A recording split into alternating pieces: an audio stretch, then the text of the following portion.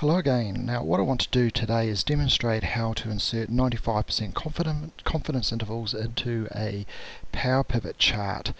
And the benefit of inserting them into a powerpivot chart is that as you drill down into particular segments of the data set, the 95% confidence intervals will adjust, automatically update, and allow you to determine whether, as the sample sizes get smaller as you drill down, whether they are statistically significant still. So that's really handy way to it's a really handy supplementary piece of information when you're doing data exploration.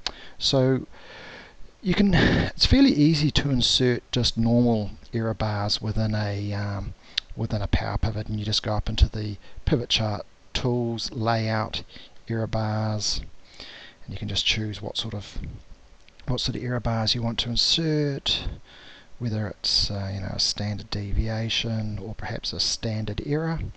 The problem with these though is they're not particularly useful choices that Microsoft have provided, as then they don't really correspond to any statistical sort of test, and that's where a 95% confidence interval does become really useful, because it is a fairly standardized piece of analysis. So if the bars don't overlap, you can infer statistical significance.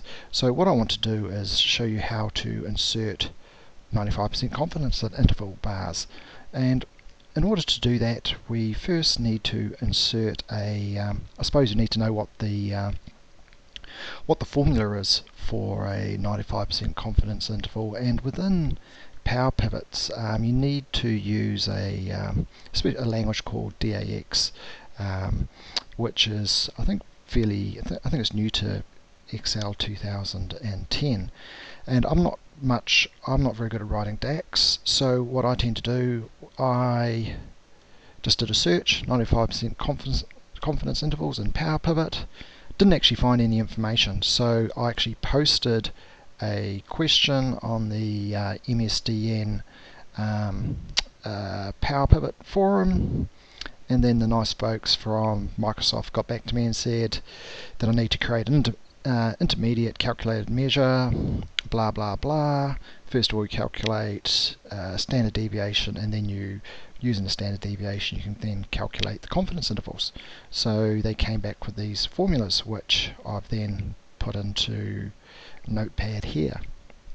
So I'll just copy that across, so Control C. So go back to my pivot chart. So what we're going to do is click on the pivot chart, the Power Pivot pane pops up, then click on the table name, which is the underlying table which the data sits in. Right click that, and we're going to say add a new measure.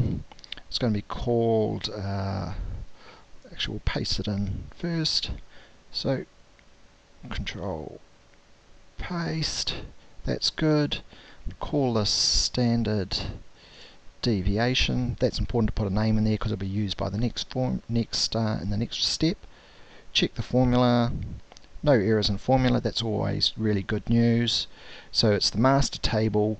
We're using bill total information as the actual data source. So we click OK. So this will then add a new measure, which is standard deviation.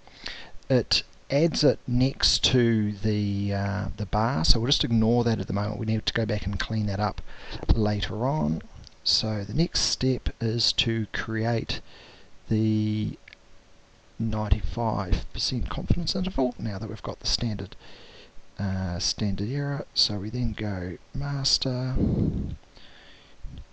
new measure, and we go, and this we will call this 95% CI. I think that should be okay for naming conventions, but the percentage may cause a bit of a problem.